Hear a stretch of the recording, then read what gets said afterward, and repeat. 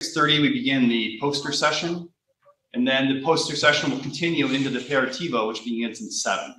Okay, so let's go ahead and begin. So it's a pleasure to welcome Juan Carlos Fernandez, who will be speaking on optimal partitions and prescribed Q-curvature. Thank you very much. Thank you very much, Azara and Mar, for the kind invitation. I actually invited myself here, and they accepted to have me and to give a talk.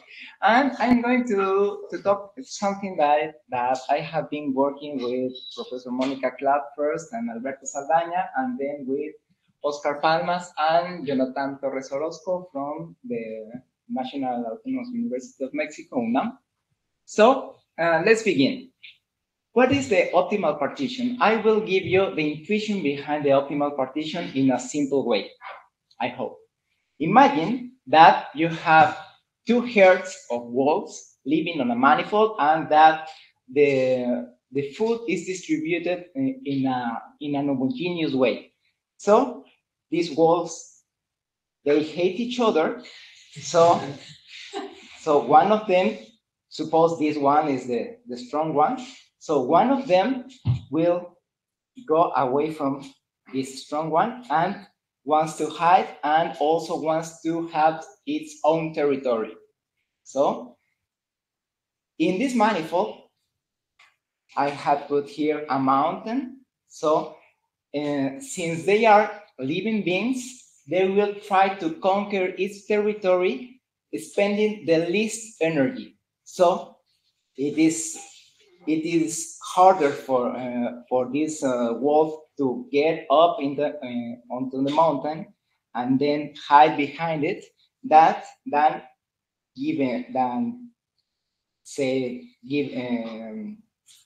traveling through this path, which does not have a mountain, and then hide. So this wolf will spend least energy if he goes through here than if he goes through this part and then down. So this is the way that they are going to conquer their own territory, and with this, they are going to have some territory here for the weak guy, and maybe this for the stronger guy. So this is more or less the optimal partition. What happens? But the strong guy has more territory? Maybe yes, maybe not. If he spends the least energy, it's okay. Maybe because it is the strong one, he's not going to do anything, and maybe he can win a lot of territory.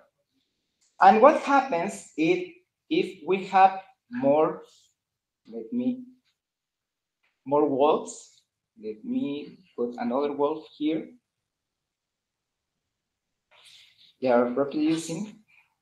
If we have more wolves, then one wolf will fight with this, and this one will fight with this, and it will look for its own territory in order to spend the least energy. So in this case, we are going to have a partition of the manifold into, let's say, 3 parts.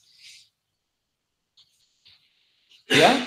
So the main thing here is, how do they describe their territories in order to spend the least energy possible? And this least energy will be governed by a PDE. So there is a competition PDE that will give also the energy that they will spend. So what I'm going to talk about is not the general optimal partition problem, but I'm going to talk about the partition problem with symmetries. So what happens if we have a symmetric manifold? For instance, here we have a more symmetric ambient, and so if this guy wants to get out from this other guy, it is the same that he flies away. He goes through here, or he goes through here, or through here, or even each path it it chooses, it is the same. So in this part, we will expect that the territories that they will conquer will be symmetric and will have the same symmetries that the manifold has. For instance, maybe the strong one, sorry, no, maybe the strong one has this up to here, and the other guy will live in here. So they are respecting the symmetries. Yeah, this is, roughly speaking, the thing that I'm going to talk about. Okay, the partial differential equation that will govern here the behavior and the energy will be the prescribed Q-curvature equation. Okay, so I'm going to talk about how these wolves conquer their territory using this prescribed Q-curvature equation. What is the prescribed Q-curvature equation? Professor Alice Chang has already mentioned a lot of things about Q-curvature, the fractional Q-curvature, the integer powers of the Laplacian, and etc., etc. So I will talk a little bit about this prescribed Q-curvature again. The motivation is, the simpler motivation is the Yamabe problem. The Yamabe problem states as follows. Imagine that you have a closed Riemannian manifold with this really nasty scalar curvature. So you want to deform it in such a way that you preserve the angles and obtain a more regular manifold, say that the scalar curvature is constant.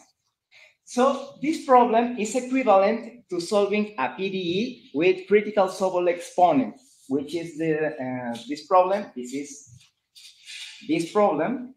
Here we have the conformal Laplacian and the critical Sobolev exponent. So if you want to have a constant scalar curvature equals, say, to mu, you have to solve this equation and obtain u positive. And if you make this conformal change of metric, you're going to obtain, in this new metric, that the scalar curvature, it will be constant equal to mu. Yeah, this problem has a solution. It was solved completely by Yamabe, Schrödinger, Oban, and Shane. And this is the motivation of the prescribed Q-curvature problem. Why? Because if we look closer to the conformal Laplacian, what is the conformal Laplacian? As Professor Alice Chang already said, it has a conformal property, which is the following one. If you consider a smooth function and you consider this conformal metric, it is the same to compute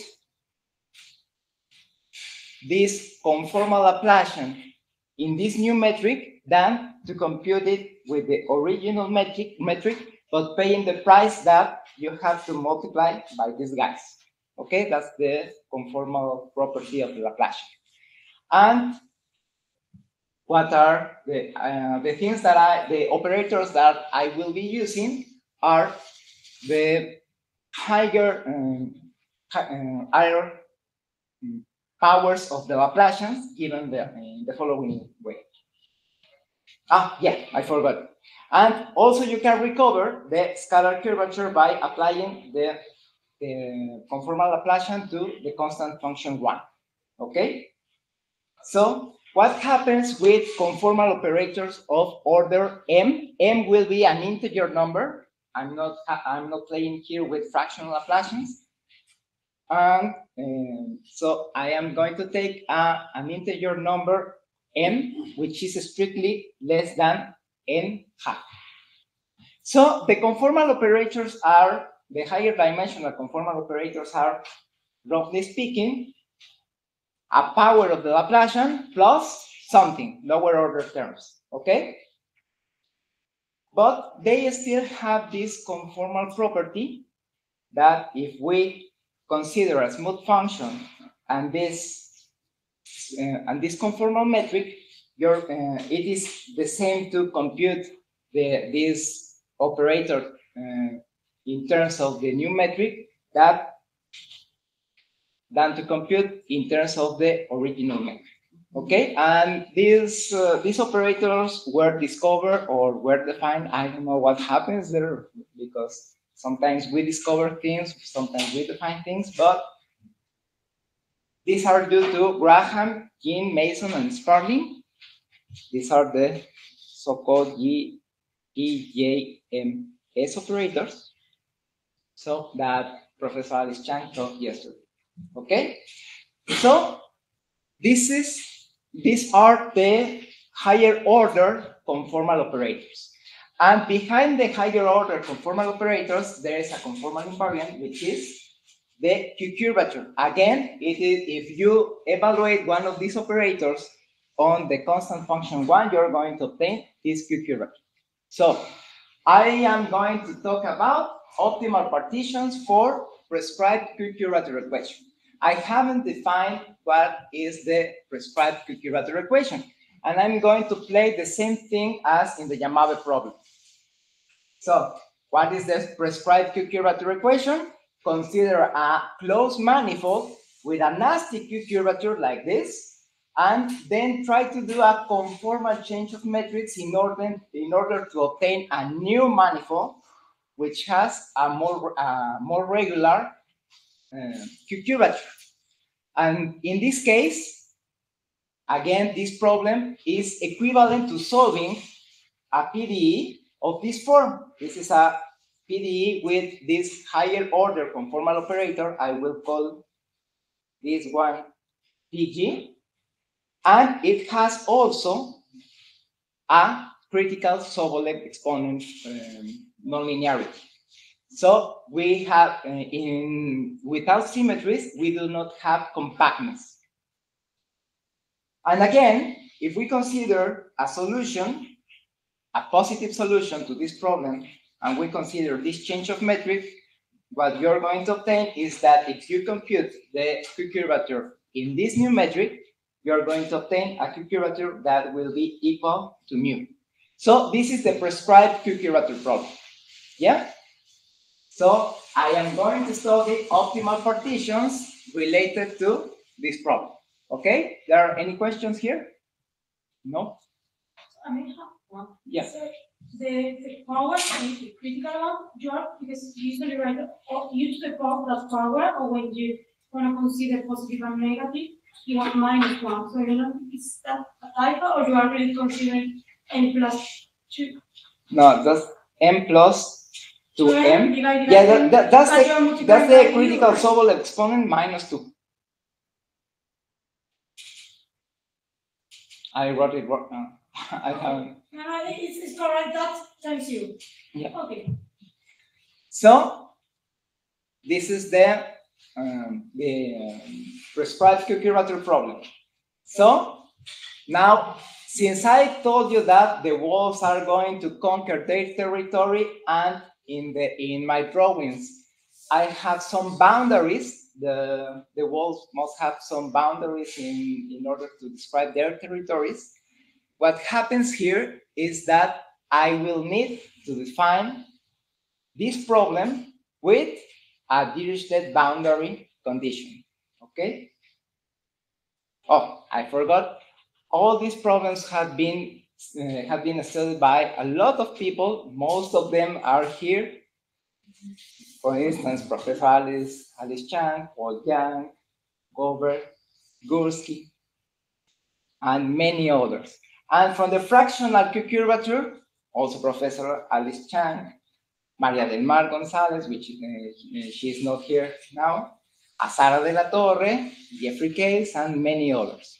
So now I will pass to the main equations and the main statement of my talk.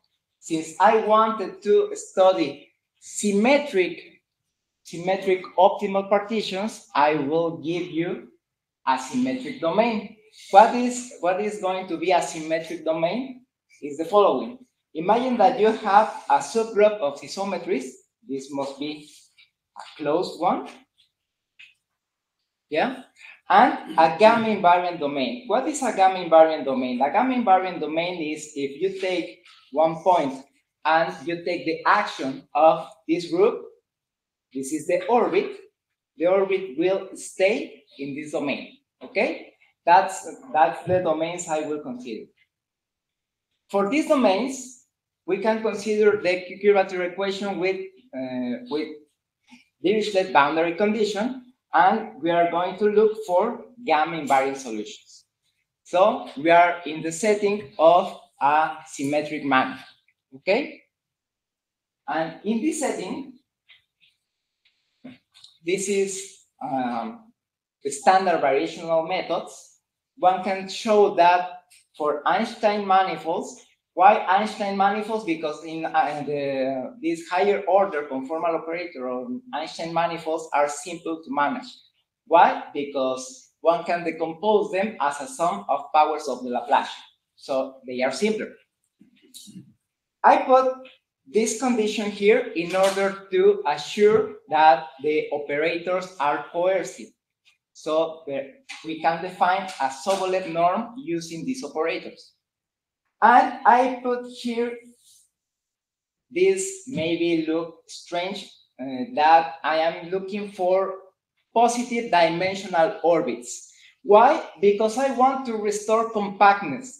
We are dealing with a critical Sobolev exponent equation, so we cannot use the usual Sobolev inequalities in order to have compactness. What we have to do is to use the classical Beyen-Bogom theorem for Sobolev embeddings with symmetries.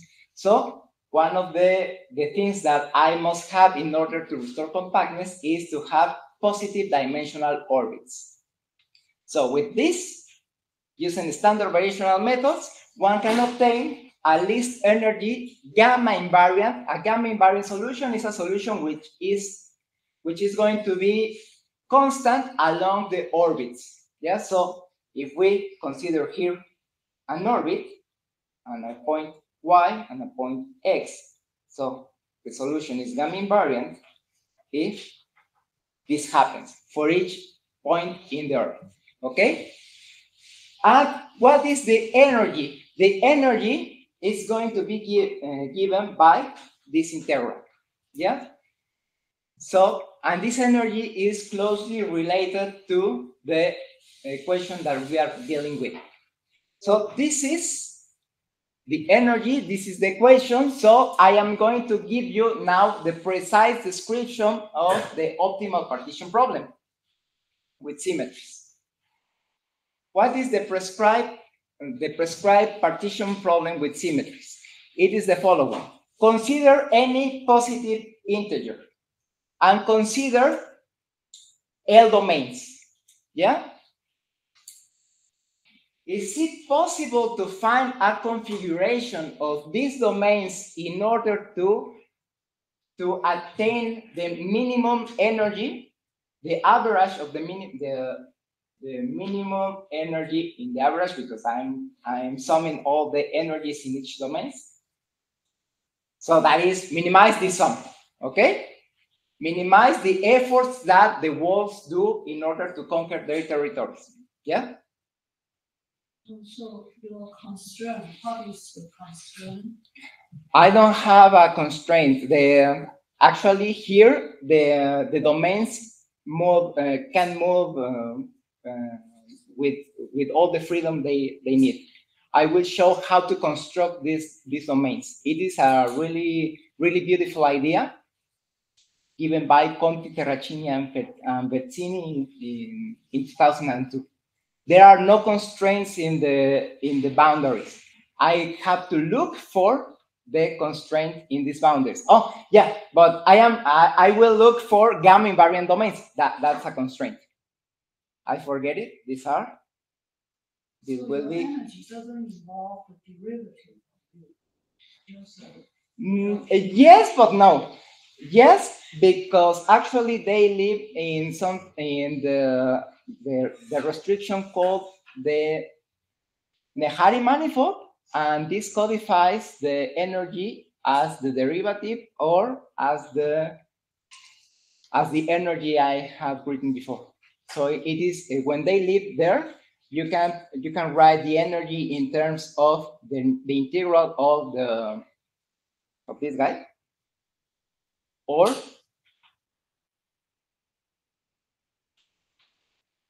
this guy, Subject to the boundary conditions. subject to the boundary conditions. And are you subjecting also to this being a partition of the Yes. I guess? Yes. Actually, what we are going to obtain is that it is a partition of the manifold. Here, in the statement, it could be, it may be not a partition of the manifold. Yeah. But what we are going to obtain is that actually it is a partition of the manifold. Okay. At least your drawing here, it makes the domains look like they might just be Lipschitz or something, and then you. No, that's a mistake. Oh, okay, okay. Let's make. That's okay. All right. Let's smooth the domains a little bit. Okay. Yeah. Okay. So the method was introduced by Conti, Terracini, and Perzini, and some colleagues, for instance, Mónica Clapp, Alberto Saldaña, and Andrei Sulkin, apply this method to the Yamabe equation on the sphere, but having really precise geometry. This is the route that they are taking. So these are, you are rotating in one direction, and you're rotating in another direction. Okay? Together with Mónica and Alberto, we obtained the same optimal partition problem with this symmetry on the sphere. Okay? Clapp and Angela Pistoia, they obtained the optimal partition for more general symmetries. And Clapp, Pistoia, and Hugo Tavares, they obtained the optimal partition without the symmetry assumption. So what is the main difference between these two works and these two works? In this one, the domains and the boundaries that they obtain as a solution are not clear. They describe it as having some house door measure, something like that. It is more or less that you obtain a kind of orbifold or something like that. And if we introduce nice symmetries, for instance, these ones, we get a concrete description of the boundaries and the sets forming this optimal partition. Okay? So I'm going to talk about now about the symmetries that we are going to use. And the symmetries that we are going to use behave like these ones. Okay? So I continue. And these symmetries are called cohomogeneity-1 actions on a manifold. What is a cohomogeneity-1 action on a manifold? You have a group acting on a group of symmetries acting on your manifold in order that each orbit, like this, each principal orbit has codimension 1. It is a hypersurface in your manifold. In this case, in the cohomogeneity-1 action on, you don't have to see this.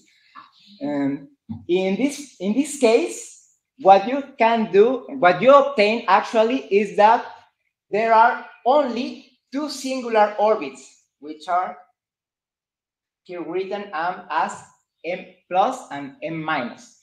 And also one can define the distance between these two manifolds and the distance between the singular orbit and the principal orbits. Let's say that this distance is R of X, if X is here. So what is the main reason that we are taking this kind of symmetries? Because in this case, one can identify the manifold with this foliation, with its principal and singular orbits. We can identify it with an interval. So actually, we are reducing everything to a one-dimensional problem. And I will state this in a really concrete way. So we have this reduction, I'm identifying each orbit with a point, and I am obtaining an interval via the distance function. And the main property of the distance function is the following thing that everyone has already done in their PDE's first course, which is the following. Remember that on Rn, we can compute the radial Laplacian, okay?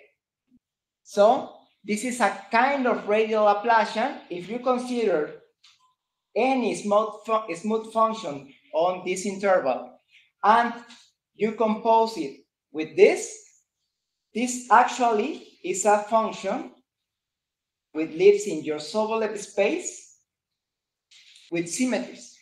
So if you compute this, you're going to obtain a kind of generalized radial Laplacian, which has really nice geometry. This operator, which I will call L, like Laplacian, is take 2 times the derivative, 1 time the derivative, and here we have another term. This is the mean curvature of the principal orbits.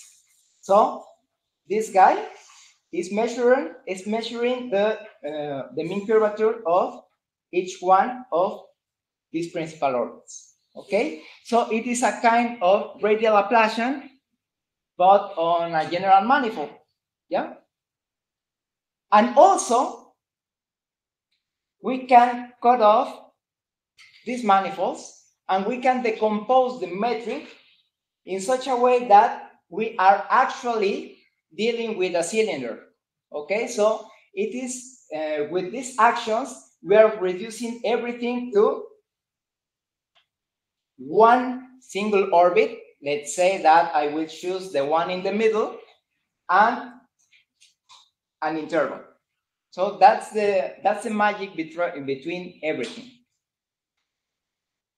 Some consequences that we obtain from this construction are the following ones.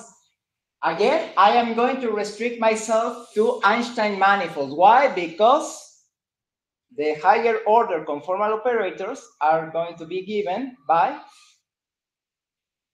sums of Laplacians. Okay, that's why I have to restrict myself to these operators, these manifolds, sorry. And again, I will use the magic of homogeneity 1 actions.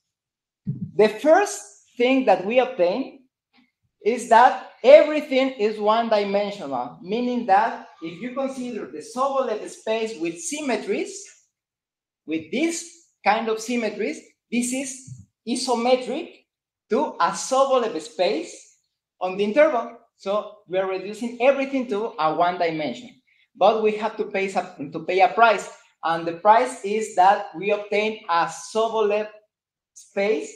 Oh, sorry, a Sobolev space with a weight, and this weight is, let me hide that, and this weight is given by the volume of each orbit.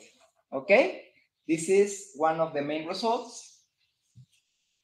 Another one is that since we are actually dealing with one-dimensional problems, what we can do is we reduce everything to an ODE, which is simpler to manage. Okay, so if we consider a gamma invariant domain like this, which corresponds to an interval, and we consider Dirichlet boundary condition here, what we obtain is that we can reduce everything to the kind of generalized radial Laplacian,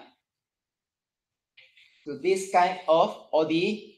I have told you that this operator is given by second derivative plus HT, the mean curvature, plus that. So this is an ODE, and it is simpler. Okay. Now our third result using these symmetries is that we have a kind of symmetric principle of unique continuation. What do I mean with this? Imagine that you have a gamma invariant solution of this equation on this domain. And imagine that that restricted to a smaller gamma invariant domain, this solution is 0.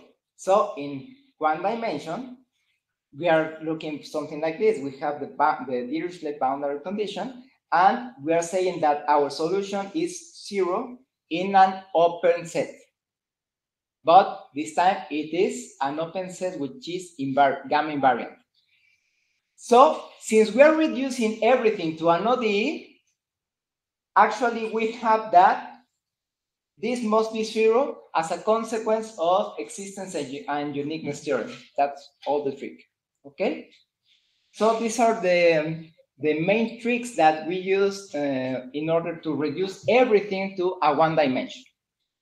And now I will give you our main result, which is a solution to the gamma invariant optimal partition problem, but giving a precise description of the domains. Yeah, in terms of the orbits and the singular orbits. Okay, so again, we need this in order to control this operator. We need this in order to reduce everything to one dimension, and we need this to restore compactness. Okay, so we actually get a solution to the gamma invariant optimal partition problem. This is now a partition of the manifold, of the full manifold, in such a way that we are going to have two distinguished domains, which is this one and this one. This one is going to be a tubular neighborhood around this singular orbit. This is this one. And this one is going to be a tubular neighborhood around this second tubular singular orbit. Okay. Moreover, the boundary is going to be given by the principal orbit. All the boundaries will be diffeomorphic, actually parallel to the principal orbit. And what happens if we consider these domains? These domains are actually cylinders with the principal orbits, and their boundaries are given by two copies of the principal orbit. So we have a precise description of these domains. And how we obtain them, how do we make that we have the first one, the second, how can we order these domains? Because we're reducing everything to one dimension, and here we can put an order and then take these sets back in here. I am not telling you that that is the strategy to find the domains. The domains follow, the existence of these domains follows the strategy given by Conti, Berzini, and Susanna Terracini's approach. Okay?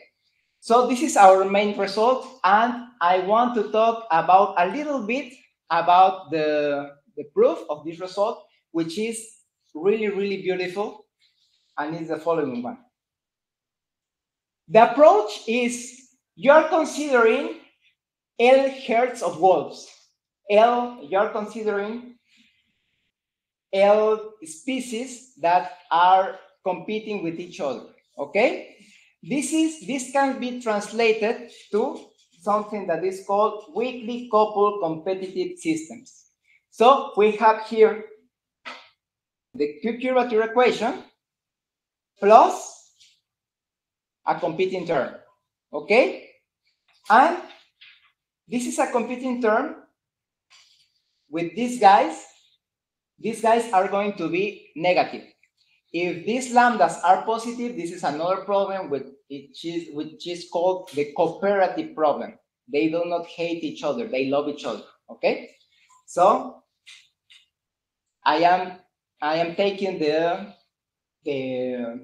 equation in which each herd hate each other.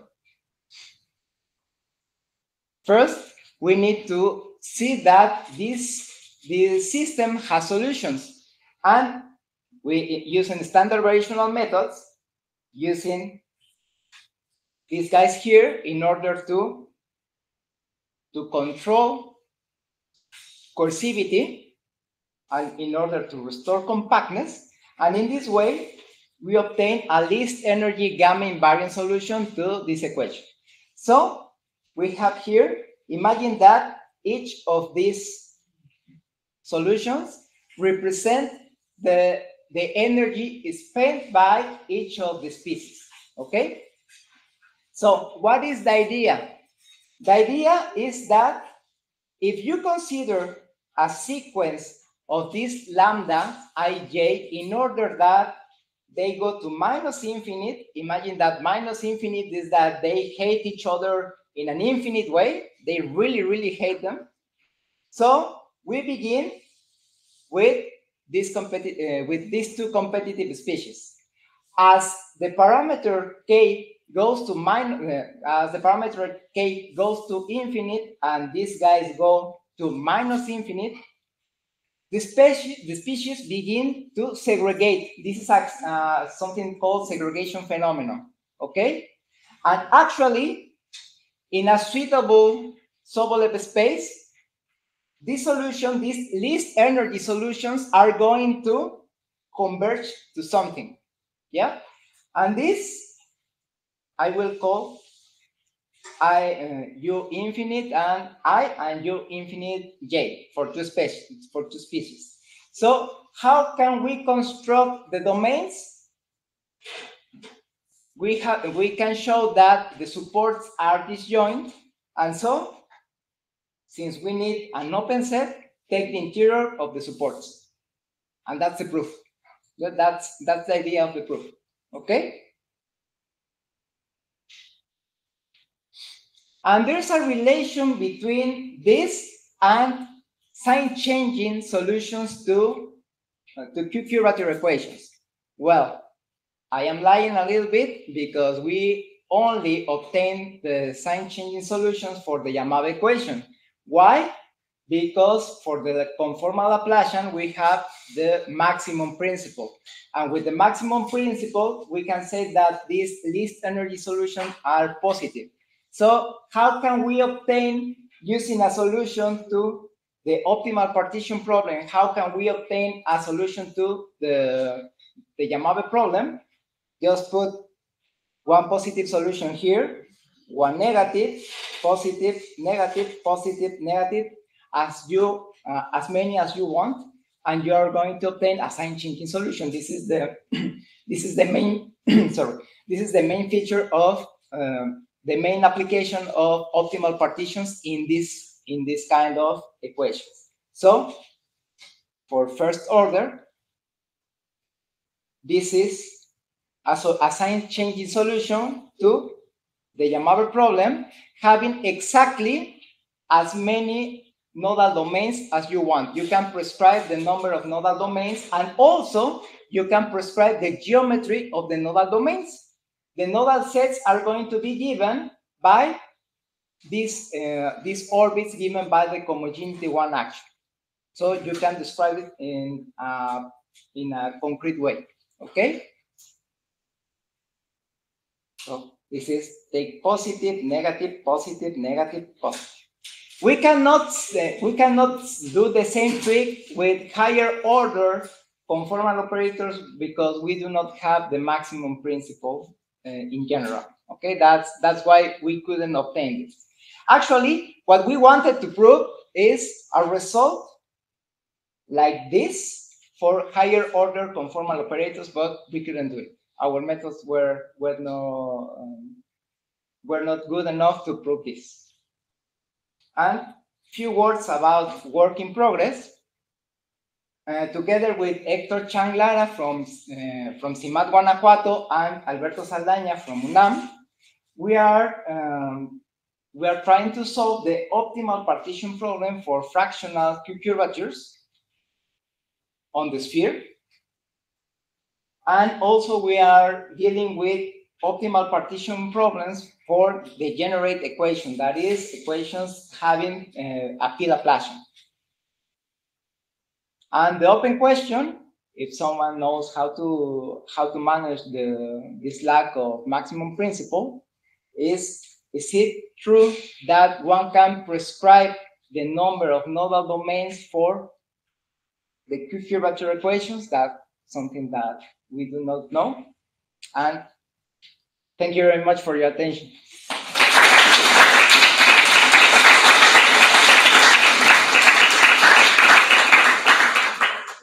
Question? So, in fact, you restrict to the sphere because in that case, you know this operator has no point. Sorry? Because you avoid the kernel of the operator. Yeah. Mm-hmm.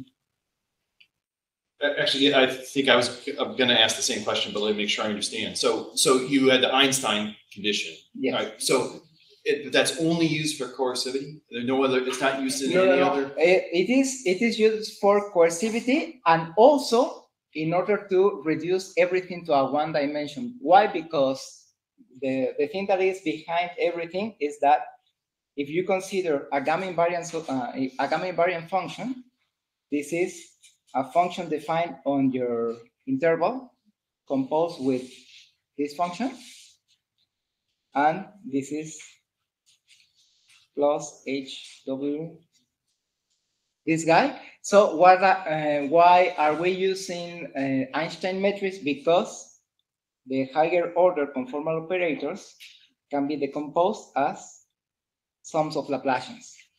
No, it's not N. Okay. That's why. So we are using this decomposition here, and with these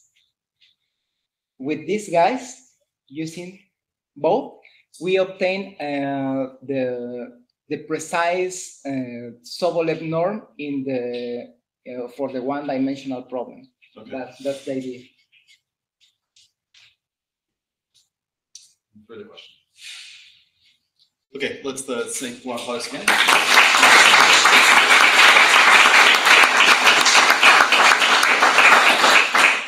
And you may have noticed that the posters are already set up out here in the hallways, and so we can move out there already. Okay, so this, all right, so I want to make sure I understand the logic. The co-homogeneity one.